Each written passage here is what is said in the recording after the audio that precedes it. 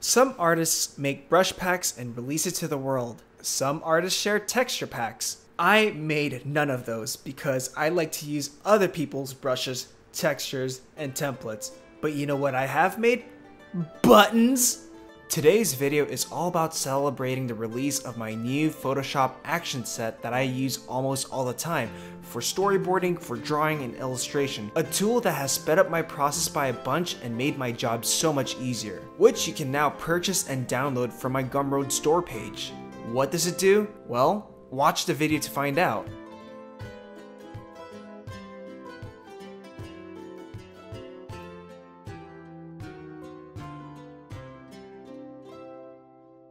One of the best advices that I've received from my professional career is to make your job easier for the person in front of you, next to you, or later down the line. So you find ways to make the job less cumbersome, make it more accessible, and streamline the process so it's easy to repeat the method over and over again. And I'm someone who uses Adobe Photoshop a lot for sketching, for storyboard work, and for painting. But for those who don't know, I also work as a story artist in feature animation, and most of the feature animation productions I've worked in the major studios, they mostly use Photoshop. And that's because of either preference or because that is how the production is set up. And some people might be asking, why not just use Storyboard Pro?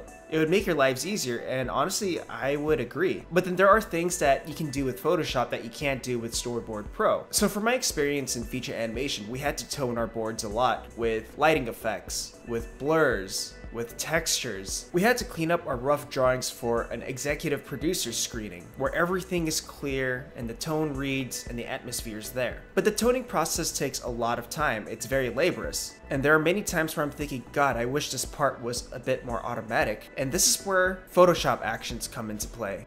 So let's talk about Photoshop actions. And to load the Photoshop actions window, you go to Window and hit Actions, and you'll notice that this little window pops up. Now, as you can see, Photoshop has their own default actions, and you can see I have a bunch of mine. But I want to show you what the default stuff offers to show you guys how it works. So let's say I select something like sepia toning, right? And I have my layer selected with my art. So if I have this selected and hit play down here, you'll notice something happens. So if I click this arrow next to the effect or the action, you'll notice that it took multiple steps to get this result. And actions are basically recorded steps that you can make to repeat the same procedure. So let's say you have something that requires a lot of different steps and you have to do that for multiple files. Well, you don't have to keep doing each step one by one. You can actually record the action and then just apply it to your different files. So let's say for this one, I just want to make an action that applies multiple filters at a specific order. So I can actually create a new action. So if I hit this little plus thing over here, I can create a new action and I can call it, let's say, crazy filters, right? And now it's recording. It's recording right now, so whatever I do, it's going to apply it. You can also stop recording something before you can do any action just to like make sure everything's, all good. And then you can resume back by pressing the record button. All right. And then when I go to something like, let's say I want to add multiple filters. So let's just add some filters here and there. So let's add, some artistic filters. So let's say we add some whatever, content crayon. And then let's say we invert it and then we posterize it. Just really, really random, like just out there, right? And now we've recorded an action. So once we have that ready, we press stop. So when I actually do this on another piece of art, so let's say I go back to my previous image, select my action that I just made and hit play, it's going to do the same thing. So guess what, guys? I've also made my own set of actions that you guys can obtain. It is an action set that I've used for my professional work, for my personal work, and this is an action set that has been used by my coworkers and friends who are also in the industry. Actually, it's an action set that I've been working on with the help of my friends who were giving me ideas in what could be an ideal way to speed up this process of boarding in Photoshop, or sketching in Photoshop and coloring your drawings in Photoshop. So basically, it's an action set that autofills your line art. You can also apply some quick lighting effects and ways to speed up the shading and toning process. And the reason why I made this is because all the simple applications of just like, you know, adding a fill to your character, adding some quick lighting, that stuff also takes quite some time. So I just made a way to make it more automated. Also, the production that I'm on, it's preferred that we board in Photoshop and that our panels are fully toned with shading, with lighting, with atmosphere under a TV deadline. But this tool isn't just for story artists. I found a way to make it a bit more accessible to people who are making sketches, who want to make the process of toning, the filling, and some lights and shades a bit more automated. Alright, so I'm just going to quickly whip up a scene with a basic background. It's a high school setting, and I'm just going to quickly draw out the character's line art. Very crude, very rough. This is how I usually draw when I storyboard. If you've purchased and downloaded the set, you're going to notice it's a bunch of different actions. And I've numbered them so you can load them in order and see what each of them do. So the first one I want to show you guys, and the one that's most important to this set, is the Automat action.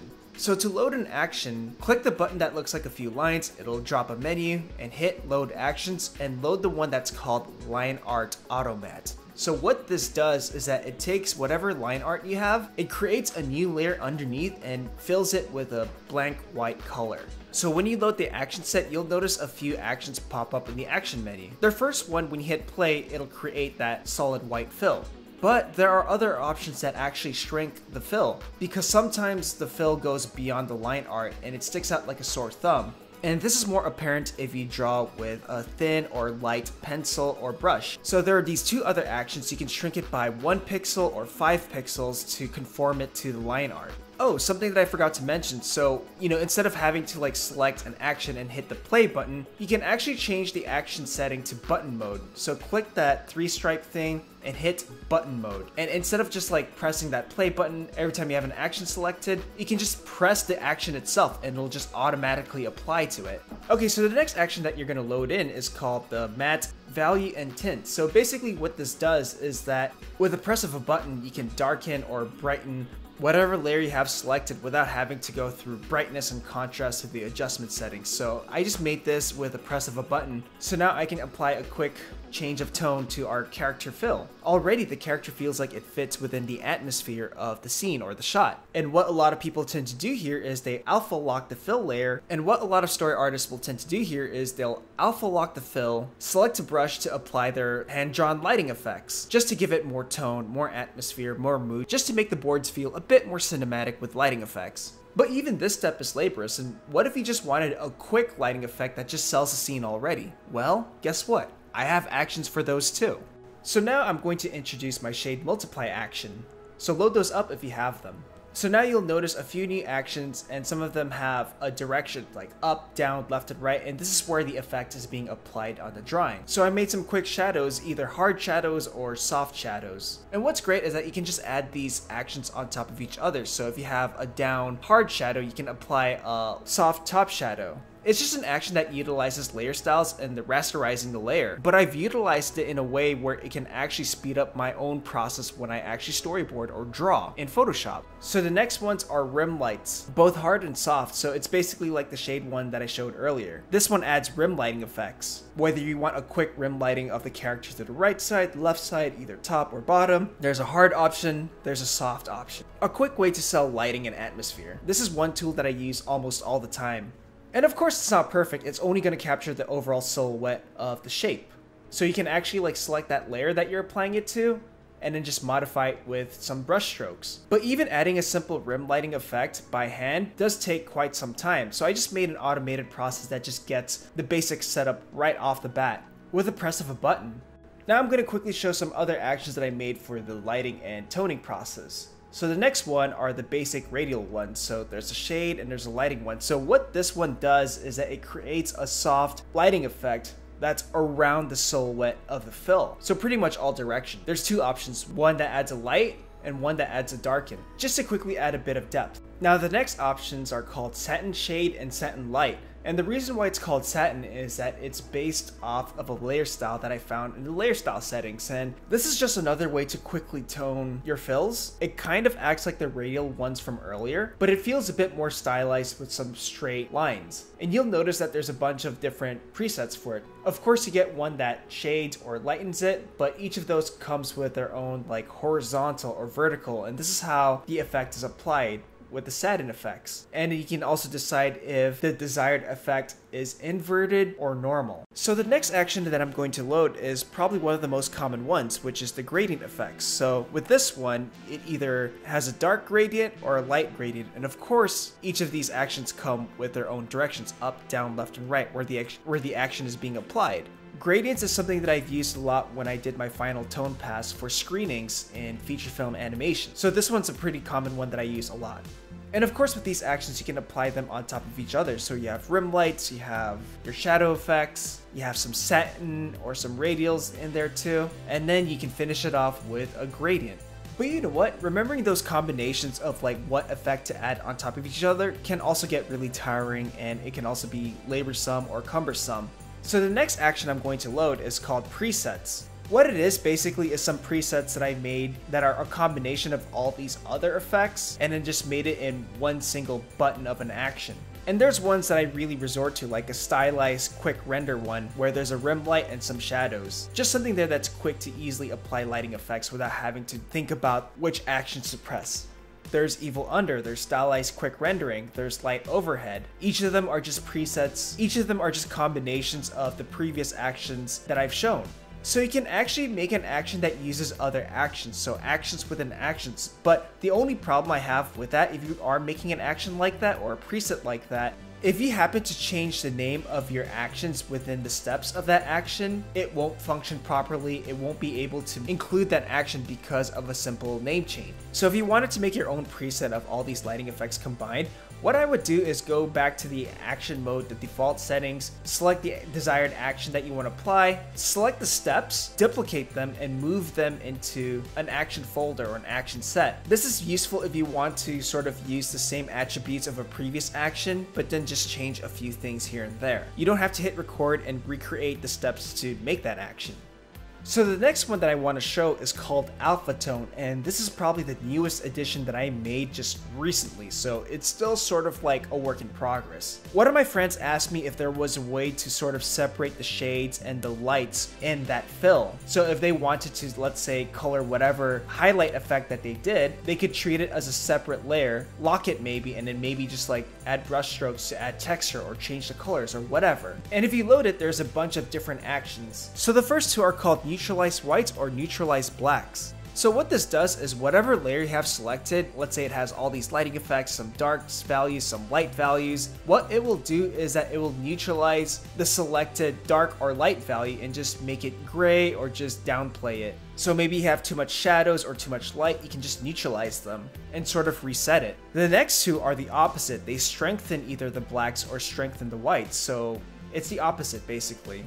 If you have some shadows that you want to make blacker or darker, with the press of a button, you can make it darker. If you want to make it whiter, make all the lighter values much more stronger or prominent, you can just press it with a single button, in case you felt it was too weak. Now, the reason why I was experimenting with these first two actions is to find a way to make an action that would separate the dark values and the light values into its own layers. So now I'm going to show you two more actions called alpha channel lights or alpha channel shades. So for this one, I would advise you to duplicate the current layer.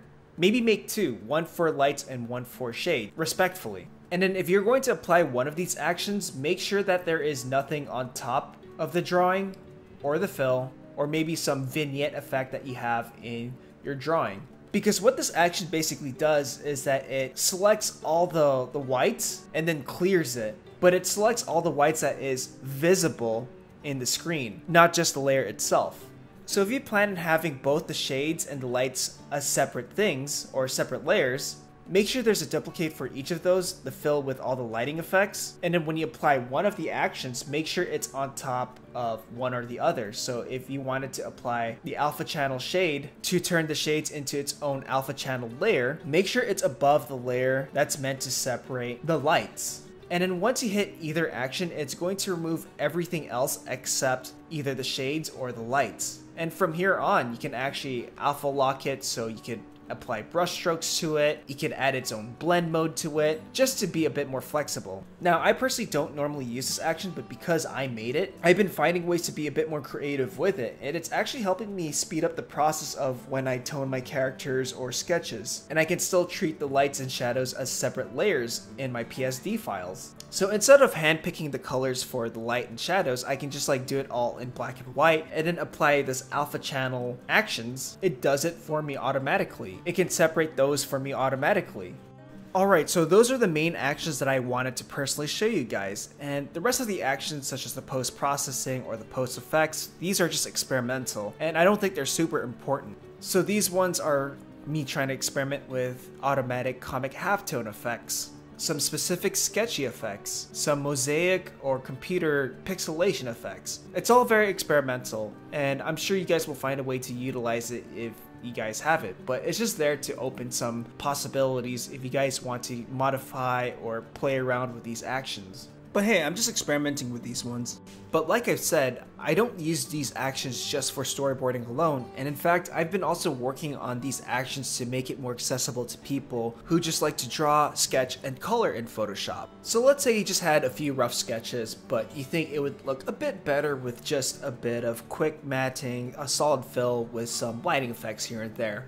You can quickly do that without having to overthink or do everything by hand. You can just do it with a few presses of buttons. And if you want to add some brushstrokes element, at least you have a foundation to work out of.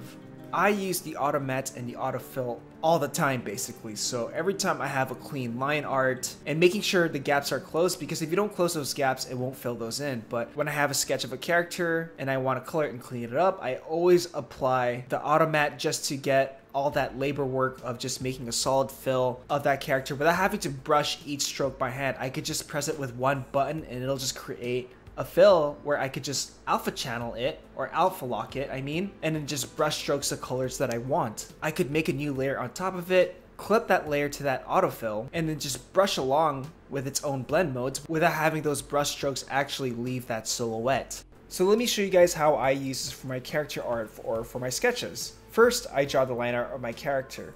And some line arts share the same layer, some have their own separate layers, so you'll notice that when I apply the effect, it's going to apply to only a few line arts. And sometimes you'll notice that some of the line art doesn't have any closed gaps, so it's not going to fill in that information. So I have to go back and manually, add brush strokes to fill in those remaining spaces. Then I use the other actions to shrink the size of those fills down by 5 pixels or 1 pixel, just so that it doesn't stick out like a sore thumb, just so that the fill doesn't go beyond the line art. From here on, I would just like alpha lock those layers, those fills, and then just brush away the colors that I want for this character. And once I have those colors in, from here I can add my own lights and shades. So I could create a new layer, clip it to the solid fills, so whatever I draw, it doesn't leave that silhouette. I made one layer that's meant for my shade, so I can apply blend modes to it, multiply, darken, overlay, whatever. And then another layer just for the highlights, so things like screen, color dodge, linear dodge. But what if I want to utilize the actions that I made for my storyboarding process, the lighting effects? What I would do is duplicate the fill of the character, turn it back into white, and then just apply all those effects that I want. Rim lights, shadows, gradients, satin, it's all there. And what I could do with this layer is that I could just change the blend mode to like multiply or screen or whatever, and have it on top of your color art, and you have a quick lighting, and you've applied some quick tones to your color work. Now I'm going to use it for a different scenario. Same thing, I duplicate the layer, I turn it back into white, and I apply all my lighting actions and effects. But this time I'm going to actually paint on the same layer the lighting information that I want in grayscale and black and white, etc. This is what I mean when I utilize the lighting effects or the lighting actions as my basic foundation or my base, and then I just paint on top of it to get more specific and intricate shadows and lights in my art. And when I change my blend mode, I have a more customized tone. But what if I want to separate the shadows and the lights into their own little layer, so I can actually apply different blend modes to each of those respectfully? After doing my grayscale pass of my shadows and lights, I can duplicate this layer twice, one being the shades and one being the light, and then I'll apply my alpha tone light or alpha tone shade. And now I'll have the lights and the shades as their own alpha channeled entity. Then I could lock the alpha mask or preserve its transparency, select a blue brush, and then just like stroke away where I want the rim light to be bright blue, and then the light that's on the character, on the front of the character, I could make it a bright orange, just to give it a bit more customization. And this is how I can use my actions in other situations other than storyboarding. So that's how I use my actions to speed up my process, to speed up my work. The thing about actions, or making actions, or using actions for your own work, is that you have to be creative in how you're going to utilize them. The reason why I made these actions is to solve problems and to make the process faster, but to also make it usable for other people to use besides me. So if you have a certain problem that you want to streamline or make it more automatic, it does require some creativity in the problem solving skills. So something that I discovered when I was doing the alpha tone, I had to actually invert some of the values because it did not read the highlights. So I had to like trick Photoshop by making one of the functions see the values as shadows instead of lights, and then I would invert it back so it would go back to normal. And I'm not kidding when I said it took quite some time to figure this stuff out or to make it usable, because it did require a lot of problem solving and to understand how Photoshop actions work or how the program itself works.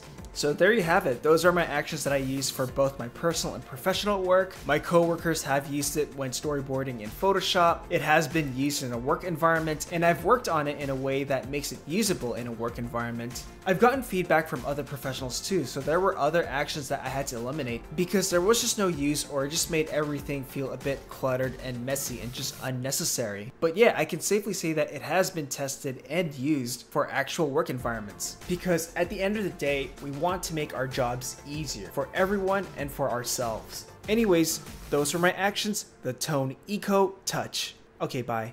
Interested in learning hand-drawn animation or learning how to finish an animated shot from beginning to end? Have a look at the store where you'll find the complete Introduction to 2D Animation video course, tutorials, and other resources.